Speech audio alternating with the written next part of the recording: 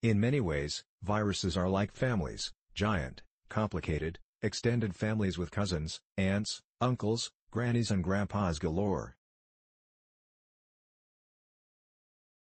Just as with human families, scientists can generate family trees for viruses, showing how each member, or variant, is related to the others.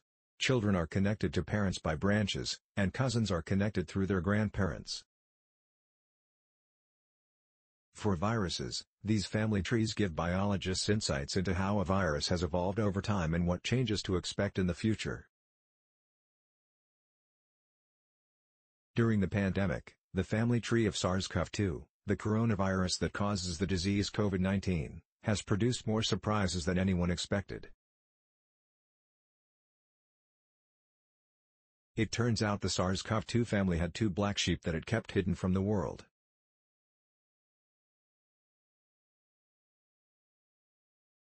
When those relatives appeared, seemingly out of the blue this autumn, they not only shocked the world, but they also made evolutionary biologists question their understanding of the pandemic's future.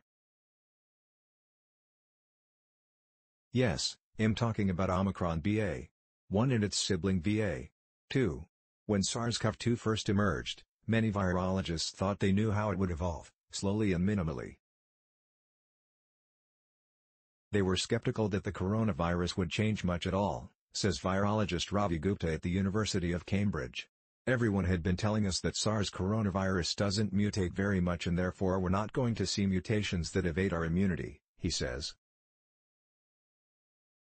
But I just wanted to kind of see whether that was really true. Virologist Jeremy Luban at the University of Massachusetts Chan Medical School heard the same skepticism.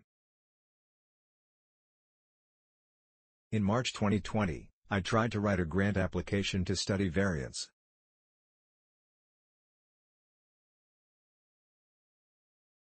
And I have to say, I got a lot of flack from colleagues who were saying, you know, this virus isn't going to mutate anyway. At first, Luban's and Gupta's colleagues looked to be correct. During the first year of the coronavirus pandemic, the virus didn't change that much. SARS CoV-2 picked up only about 1 or 2 mutations each month.